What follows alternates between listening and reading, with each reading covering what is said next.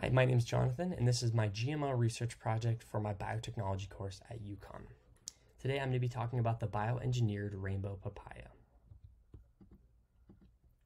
The prompt for creating a GMO papaya was the papaya ring spot virus, abbreviated PRSV. This virus first appeared on commercial farms in 1992 in Puna, Hawaii, and ravaged through the entire papaya industry here.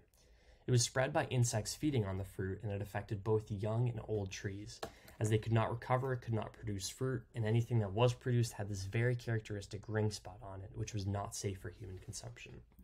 This dropped papaya production in Hawaii by nearly 20 million pounds from 1992 to 1997. One of the first solutions proposed to beat the ring spot virus was cross protection. This involved injecting a mild strain of the virus into the papaya and allowing the fruit to develop resistance, essentially creating a papaya ring spot vaccine. This did work on a small scale, but it was abandoned because it did not cover complete resistance to specific strains of the virus. Just injecting the mild strain was not enough for the papaya to develop complete resistance to the virus. Some non-GMO solutions were proposed as well, such as relocating to a different island to avoid the virus. However, this ultimately failed because wherever the fruit went, the insects followed and transmitted the virus. Another solution proposed was insecticides to reduce the transmission itself. If you're able to knock out the insects, you could stop spread of the virus. However, the insects develop resistance to the insecticides, and it risks the health of fruit and farmers to use insecticides on this wide of a scale. So then Dr. Dennis Gonzalez came along. He was a plant pathologist, and he's credited with actually creating the GMO rainbow papaya with his team. He looked at the past solutions proposed and then looked at the GMO tobacco and tomatoes that were made resistant against the tobacco mosaic virus. He used this as a model to create the GMO papaya. And this model involved transformation, which is a genetic engineering technique where an external genetic material, in this case the external is coming from the virus itself, is inserted and incorporated into a host cell, which would be the papayas, which affects the genomes of the papayas. Dr. Gonzalez isolated the PRSV code protein gene from the virus itself and could insert this into the genome of the papayas, creating resistance. This is the actual transformation vector for the PRSV code protein. The method to perform this transformation is called high-speed particle bombardment.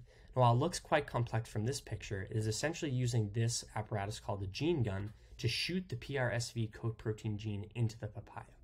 And this was done successfully, creating 17 transformed plants, which was named the Sun-Up papaya.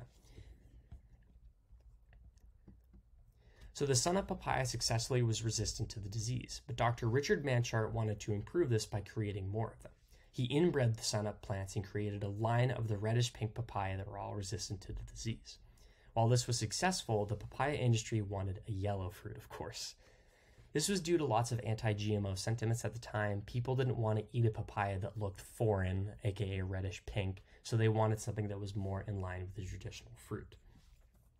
By crossing the Sun-Up papaya with the Kapoho papaya, which was actually non-GMO, Manchart created the F1 hybrid rainbow papaya.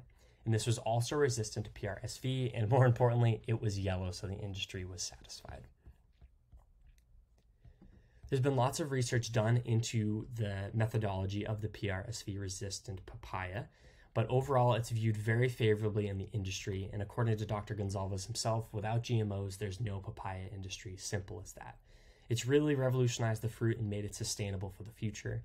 Even though Hawaii is actually not a major producer of the papaya, all the work that was done to save it from the ring spot virus allows countries like India and Brazil to produce many, many metric tons of it every year now. And as we can see here, over 90% of papayas are genetically modified today, showing how common they are in the industry. And 14 million metric tons of the fruit were produced in 2020, showing that it's still very successful. And finally, I just wanted to go over some misinformation here about genetically modified papayas. Doing research, it was pretty easy to find articles like this that said how to choose a papaya that's not genetically modified. This was from One Green Planet. This little excerpt that I've taken has one sentence that's just very misinformed, and it says, "All we are able to do now is draw upon research that has been done that show GMOs are overall smart to avoid because we're not able to tell exactly how they're produced."